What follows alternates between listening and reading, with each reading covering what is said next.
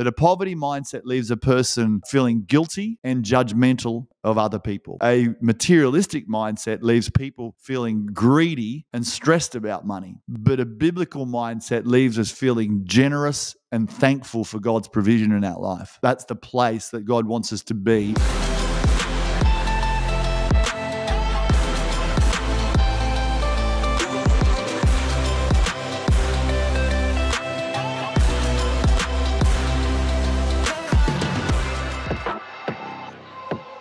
Hey guys, welcome to another episode of Modern Church Leader. Excited for this week. We're actually going to talk a bunch about finances and also just reconnect with, I guess, a longtime friend of Tithely. So excited to chat today. Pastor John Pearce, man, thanks for joining the show. Hey, it's great to be with you, Frank. Thanks for having me on. Yeah. You're coming to us all the way from Australia. Beautiful Sunshine Coast, yes. You're a day ahead, so you know the future. We can tell you exactly what's going to happen. Stay tuned, man. This is going to be awesome. It's going to be a good show. Lots of investing advice coming your way. Well, John, you've been around for a long time serving the church. I'd love to just kind of hear a little bit about your journey. Like, how'd you get to where you are today? And sure. So involved in serving the church. Sure. Thank you. Well, look, I've been in business for 30 years. I did that kind of background of marketing, accounting, got a degree in that. I've run small business for 30 years, but always loved church, always had a sense of wanting to serve the Lord. And my wife and I had the privilege of taking the church that we were part of on in the year 2000, so 22 years ago, which makes me sound older than I feel. Wow. And so pretty much that's not that long ago. You know, you got a lot of experience, but it's only 22 years. And so one of the things that I've done in that time, Frank, is I've kept the small business, the entrepreneurial side of my world going, which has been great. It's allowed me to, more of a hobby, to be honest. It's allowed me to be generous. It's allowed me to take my family on some nice holidays, and it's allowed me to talk the language of a lot of business people in our church. And then over the time of the church and pastoring, and we planted some churches, and we kind of have the privilege of helping out with C3, which is led by Phil Pringle globally, over about 550 churches around the globe. So we're on that exec team and help out with that as well. Yeah, very cool. Give us a sense of, like, you've been at it for 22 years. You're still doing it today. Yep. You're pastoring a church actively. And what's it like to pastor a church, still do some kind of business stuff on the side? And obviously we're going to get into the book you just wrote. We'll talk a bunch about that today. But man, sounds busy. Sounds like a lot of stuff. It's full. I've got three great kids who are all 19 through to 24. And so it is full, but I genuinely love it. I love seeing lives, particularly people who don't have a faith background, come to faith and begin to walk with God. It lights my fire. And so to see the transformation in people, to see, we've seen some really cool, miraculous things happen in people's lives, everywhere from turnarounds from drug addictions, like many pastors, through to healings, but really what lights my fire is that transformation journey and going the long haul with people. So I do love being a pastor. It's a great challenge, and it's a privilege. Yeah. I love that. What kind of business stuff have you been into over the years, or what is your other, the hobby? So maybe not really a hobby, but you call it a hobby. So we'll go it's with an it. interest. These days I spend about 3 or 4 hours a week on my business. I've got a management team and crew there, but I'm in manufacturing, and so we manufacture stuff for the construction industry around Australia, overseas. We do a bit of exporting, and I do very much keep them separate, the church and my business world. I think I don't like to create the conflict of interest. So I don't think anyone in my church, or there'd be a handful of people in my church who would know what my business is, because I try not to have that conflict. But so that's the business, and it's good for me because I hated chemistry at school. To have a chemical business, it doesn't make me want to go physically to my business. It might be different if I had a football business or a golfing shop or something like that. I might want to go there all the time. But the fact that it's chemicals. Oh, we got a golfer. I see the golf ball in the background too. So a hacker, we call ourselves. Yeah. Well, I picked up golf last year. Okay. And, I guess COVID golf guy, and I'm obsessed. There we go. Absolutely You're away. obsessed. That's awesome. Yeah. Yeah. It's a ton of fun, and I've got to golf some great places already. So Beautiful. give me a few years, and hopefully I'll be halfway decent. That's awesome. Yeah. Well, cool. So, I mean, okay, you doing all that, and you also wrote a book. Yeah. And I wrote it down, The Wheels of Financial Freedom. What motivated you to write a Yeah, book? yeah. Is it your first book, or have you It is written my some other first books book. It's before? The Wheels of Financial Okay. Blessing. It's called. It's it's basically, I didn't really ever want to be an author, but I just got prodded so much, both by the Lord and a lot of people. I've been kind of teaching this concept of the book for about 15, 20 years, and seen a lot of people's financial worlds transform. And we know that if you can help people's financial worlds transform, that there's a massive flow into marriage, family, into generosity, into the kingdom of God being advanced. So as a pastor, I take it as a significant responsibility to look after financial discipleship as a key theme, not the only theme. I don't think anyone wants to hear us pastors bang on about money week in, week out. But, I think just as we need to talk about marriage, relationships, we need to talk about finances and provide biblical financial discipleship. So that's the background of why I wrote it, and we've kicked it out there now. Yeah. I mean, I need to go read it because I love stuff like this. And I think I'm a product of, I've been a Christian for just over 20 years. Yep. But early on, I was taught by some great guys that, giving is a big deal. Yep. And this is back in college, so I didn't have any money, but just being taught the kind of biblical principles of being generous and giving and all those things. But it was like early when I was a bit younger, and then that has stuck with me. And then over the years, you get into a place in life when you're making more money, and it flows into our marriage and kind of all the things you're talking about. Like it is a big deal to kind of be, I don't know, just spiritually having a good sense of money and being generous. Well, I think if we don't have good financial discipleship, and it's, I'll chat in a moment about the holistic approach, but if we don't, people end up, stressed about money. Christians can be so stressed about money because they've heard one aspect of finances, or they're chasing money as if it's the main thing of their life, and they end up selling their soul, selling out on their values, selling out on family. So to kind of get a really balanced perspective, I grew up, Frank, in a Christian environment, in a traditional Christian environment, and part of what happened for me is I developed what I would call a poverty mindset. It was really around the upbringing that I had, and it was never specifically spoken, but the idea that if you're a real Christian, if you're the ultimate Christian, you'll take a vow of celibacy and a vow of poverty, and that would prove that you're really spiritual. And the vow of celibacy, I'm definitely out on, but the poverty one, I thought maybe this is it's soaked in a little bit. Yeah, maybe this could please God, and again, not overtly spelt out, but just mistruths, just misbiblical things like the love of money, or just money is the root of all evil, not the love of money. Or the idea that just because one guy was told to sell his possessions and give to the poor, that all of us should sell our possessions and give to the poor. And so over a period of time, that became my default mindset, that really to please God, you had to go without. And that, so that meant I'd become guilty. If I ever had financial stuff, I'd be judgmental of other people, the Christians who are prospering. So the beginning of my journey was really to go after mindset. And I've kind of, that's a big part of what I write about.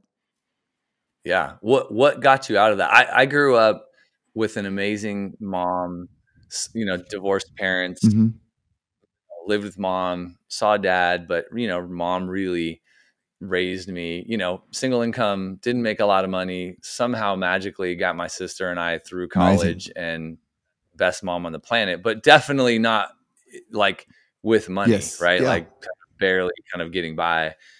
And that kind of stuff influences you. And so it stuck with me. I'm with you in that there was never like a teaching on like poverty or anything like that. But I do think like the way you're raised has a big impact. Yes. on how you view money and all, and then you got to break out of that stuff at some Totally. point. And unfortunately, right? So what got you out of that? Yeah, well, unfortunately, the church is one of the big institutions that really has put that guilt on people for having possessions. So what got me out of that, I began to attend a Pentecostal church that now I'm part of, C3, and our pastor, the leader of the movement, Phil Pringle, began to teach on biblical mindsets around money, and it shocked me. I was like, no, what are you doing? How can you want people to do well? So what got me out of it is, initially I heard that teaching that confronted me and offended me, to be honest, and then. And not that every Christian should be wealthy and rich, and it's God's, that's the sign of your spirituality, but just that, no, you have a heavenly Father who wants to bless you in your financial needs, not just in your spiritual needs, but your financial needs. And so I actually went and did a Bible study. I opened up my Bible and got an exercise book, and I went through the Bible and said, I'm going to write down at the front of that exercise book every scripture that says God wants to prosper or bless me or look after my financial needs. The back of the book, I'm going to write every scripture that says that God wants me to be poor, that would please him. And in the middle, I'll write scriptures that are sort of ambivalent around that. I couldn't find one scripture that said God wanted me to be poor. I found a stack that said poverty is a curse, that God wants me to help the poor, but never that he wants me to be one of the poor. And so I read heaps of scriptures, just things like, he delights in the prosperity of his servant. God, he wants you to prosper and be in good health, just as your soul prospers. That if you seek first his kingdom, he'll add these needs to you. So I found a stack of scriptures like that the Bible way was blessing comes to those who follow God and have their heart in the right place. But then I also found a stack of scriptures that I put in the middle that talked around not letting money become your master, being content in all your circumstances. So those kind of things. So really what I guess shocked me out of it was some teaching. What really helped that embed in me was some personal Bible study, which I've included in this book. But then it took I think it's like a screw that goes into your brain, poverty. You can't, it's not like a nail you pull out in one moment. It's something that you have to unscrew over a period of time. So for me, that meant buying some new clothes when I could have gone to the secondhand shop, and I felt guilty about it. For me, that meant on my honeymoon staying in a nice hotel where we could have stayed in a more economical hotel, and struggling with, so kind of one of the markers of a poverty mindset is when you feel guilty about enjoying something that you can afford. Not something you can't afford, but something you can afford. So I've had a progressive over 20 years, 25 years of having to, enjoy some nice things and feel like God's smiling about it, and having to tell myself he is. And that's the renewing of a mind. Yeah. Yeah. It's so fat, like wrestling through that whole thing, right? And you're like, well, how would Jesus do it? And how did Jesus live? And should I be living like that? And what does that mean? It's just a crazy thing. And I can see how people can kind of fall on there's not like two sides. Like I like fall in all different places on the spectrum of this. Yes, it's interesting. I remember hearing as a kid, would Jesus drive a BMW? And that kind of teaching. And I think we look through, when we read the scriptures, we don't look at it in context. If you're an Israelite or a Jew, it was understood that the blessing of God included financial blessing. The Bible is written like in the form of flocks and flocks land and herds and sheep and Job. Job was the wealthiest man in the East. He was the Bill Gates of his generation, if you like. You go right through them. And so Jesus wore a coat that was so expensive that they wouldn't rip it into pieces. They had to actually cast lots for it. Jesus had a treasurer to look after his finances. Paul was kept in prison because the governor was waiting for a bribe. He knew he was a man of means. So when we often think, the Bible figures were these poor figures sitting back, struggling to make ends meet. And it's not true. It's not the way that they operated in their day. And somewhere along the line, this mindset's got in I think Paul calls it the doctrine of demons in Timothy, where he talks about there's this mindset that says if you go without, somehow that's spiritual. So if you go without, if you're a person who never has sex and never gets married, that's pleasing to God. And Paul calls that the doctrine of demons. He says there's this thing if he can't make you really bad, he'll make you feel guilty for enjoying the things that God's provided for you to enjoy. So, I mean, I could go through scripture after scripture on it, Frank, but, I'm kind of convinced about this. And that's one side of a mindset, I guess, the poverty mindset. The flip side of that is a materialistic mindset. And I think Jesus went just as hard after that as poverty. And that's where money's the answer to all my needs. I'm stressing about having enough. My identity is in my possessions. There's this, and that's where Jesus said you can't serve money and God. I'll explain again. I'm like living in between the two. Yeah, the biblical paradigm. The biblical paradigm. I say this is how I say it. I say that a poverty mindset leaves a person feeling guilty and judgmental of other people. A materialistic mindset leaves people feeling greedy and stressed about money. But a biblical mindset leaves us feeling generous and thankful for God's provision in our life. That's the place that God wants us to be, and that's So that's a mindset. Yeah. And okay, so it's called what? The wheels. Yeah, the wheels of financial blessing. Yeah. So I'm picturing a car here. It's great. Or a truck or a wagon. So four wheels. Are there four? Okay, tell us, what are the four? All right. Let me explain. We've just spent quite the start here all on the first wheel, which is a biblical mindset. So this paradigm or metaphor for me, I've pastored too many people who would just have financial stress and would think. I feel like that's like a lot of people just in general in the world, right? Yeah. And if you want to go with America, like Canada, Australia, like really developed places, like people just are worried about money. They're stressed. In fact, you can go to a developing country where people have nothing and they're less stressed, and that's about their mindset. So and I would find all kinds of extremes around money. So one was mindsets that we've talked about, but others would be people thinking, I'm in financial problems, and they've heard messages about giving, because at church, that's what we often don't talk about financial stewardship or discipleship. We often talk about just the tithe or just your generosity. So many people I've seen in a hole, and they're just giving more money, believing that if I just sow some more seed, I'm going to have a breakthrough. And I'm a massive believer in sowing of seed, but this is where I saw this in play. I kind of got this metaphor. Well, it's like your car. If your car has one awesome pumped up tire and 3 flat tires, it's not going to go anywhere. So, and lots of people have got 3 flat tires off their financial car, and they're going, man, I just need to pump up that giving one a whole lot more because that's going to solve my problem. But that's a wrong thinking. So it's a balance. That's why I call it a balanced approach. So I'll give you the 4 wheels real quickly. The first wheel is the biblical mindset. If you don't have a right mindset, you're just you'll keep coming back to whatever your core belief about money is.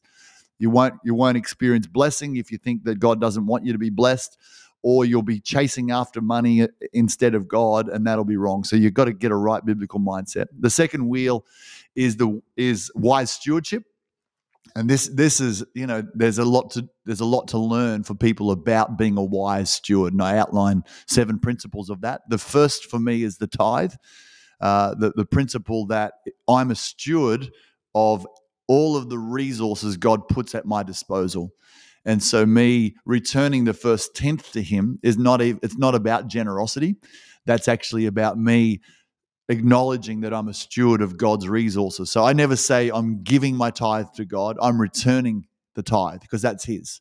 So I know there's people have different perspectives around the tithe, but I kind of outline from what I think is a biblical point of view why it's before the law, why it's encapsulated in the New Testament, and why it's a great principle to live by. And so wise stewardship, I know some people believe that if I give and sit at home in my pajamas, then the check's going to come in the mail and God's going to bless me. And so wise stewardship. I'm not that's an odd thing to believe, I think, but we'll just let it be. Yeah. Well, I've heard people, because they've heard the miracle stories, and then Christians can be suckers for investment scams, because they just, I've heard that God wants to prosper me, so maybe this is it. So, good wise stewardship is things like having a good work ethic. It's things like using credit wisely. It's things like having an investment mindset, and what the Bible says about an investment mindset. So there's a range of integrity, excellence. These are all things about being a wise steward. So that's the second wheel. The third one is generosity. That is the principle that God will return the seed you sow back into your world. And the fourth one, the way I came on the fourth one, the fourth one is a spirit of faith. I find that most kingdom principles, supernatural principles, require someone to engage their faith and to pray into those areas. So Jesus actually teaches us to pray about our finances. Give us today our daily bread. Tells me that we should be praying over our finances on a daily basis to access the way God wants to bless us. Yeah. I mean, that makes sense. Right. The four wheel totally makes sense to me. What, like, in all of this, and we've kind of talked about some of it, but I mean, what do you think the biggest challenge with money is for people? Is it mindset? Or is it just, it could be one of these four? I think, that's my experience is it's one of the four. And often that's what I would do if I was to have this conversation one-on-one or preach a message about this. At the end of it, I'd say, what I want you to do now is just think, which of these four do you need to go to work on now? Rather than trying to, what is it for you today? Yeah, just right. So over the next 6-8 weeks, if you don't, and you're like, well, I've never done a budget. All right, well, that's a wise stewardship thing. Start to go to some training around budgeting, get really good at it, hang around some people who are good at managing their money, and go to work on that. I remember a couple sat with me once, and they just said, oh, look, this financial thing's not working. God's not blessing us. We're generous. We tithe. We work hard. And so I went through and I said, oh, okay, well, just tell me how much time a day do you spend praying about your finances? If you're sowing seed and being generous, and the Bible says that He'll multiply the seed you've sown back to you. So that's a promise in the scripture. Are you activating your faith around this? And they said, no, not at all. I said, well, that's just a key part. You're sowing seed, but you got to water it with your faith. You got to get really that Jesus responded not to need, but to faith. So you need to activate your faith. So I'd think for anybody, could be all four. Someone could be great at all of them, but definitely, even with Danielle and in our life, if we're in a season and things are tight, we'll go, okay, what's happening here? What's the area we need to just pump that tire up a bit more? Right. Yeah. No, I love it. When you started preaching on, like, now you've got the four wheels, and you've done this 15 years or so, you said, like, how did it evolve for you over the 15 years, or how did you crystallize it into the book? Yeah. Really.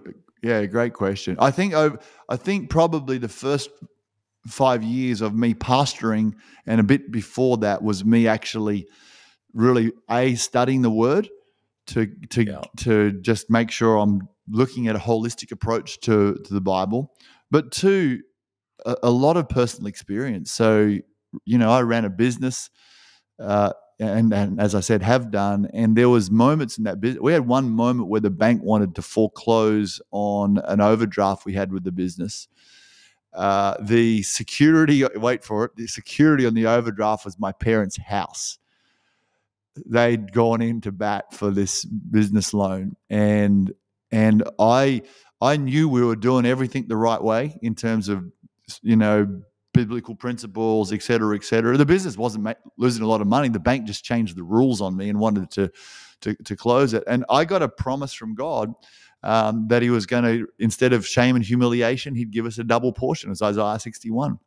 So I learned I would go to my business every morning and begin to speak the promises of God for half an hour, and just get there before anyone else got there, and just activate my faith, declare the promises of God. And I saw that supernaturally turn around. There's probably 12 or 15 stories like that I put through the book. Some are business stories, but others are just income where God, when we were wage earners, God increased our income miraculously through nothing except us, Danielle and I, praying for 10 minutes a day over our finances and calling in the seed to multiply back to us. So I guess I probably had a period of 5 or 7 years of studying the Bible and then experiencing what I was reading in the Bible personally. And so out of that, that's when I probably just came out of prayer one day, I think, Frank, just this metaphor of a car, realizing that people needed a holistic approach rather than the silver bullet that's going to fix their problems. And then I began to teach it from there. Yeah. And I appreciate it in that it's like, it's thoughtful and it's not overly, it's spiritual, but it's not like, I don't know, like you have to do things and be faithful like together, right? You have to sort of learn common sense things. Maybe they're not all common sense, but like you mentioned budgeting, right? You have to do certain things and be a good steward and have the right mindset and be faithful.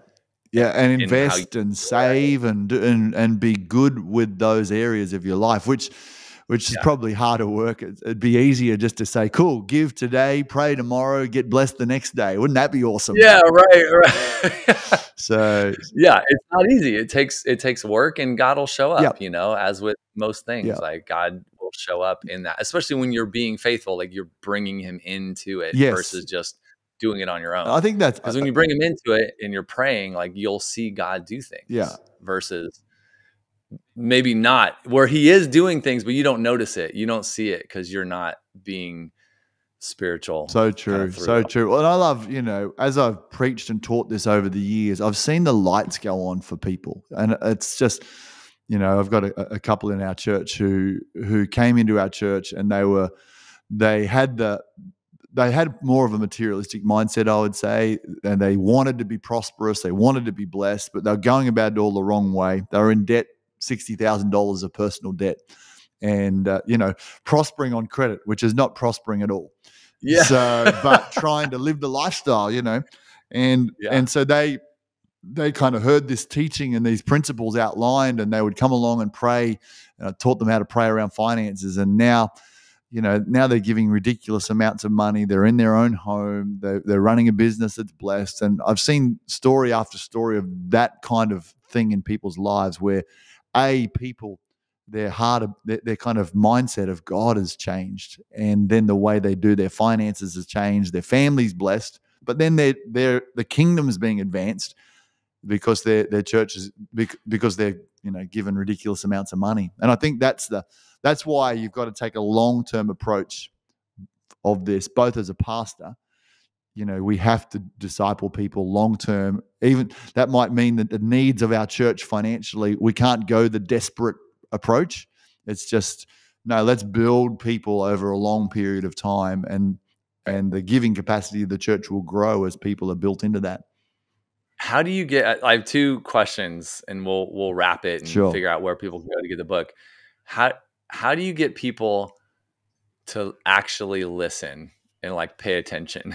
You know what I mean? Like want to actually take action on this stuff. Yeah. Well, I think that's the question for all pastors on all stuff, not just on everything in life. It boils down to that question. How do we get people to actually want to follow the way of Jesus and the way of the Bible?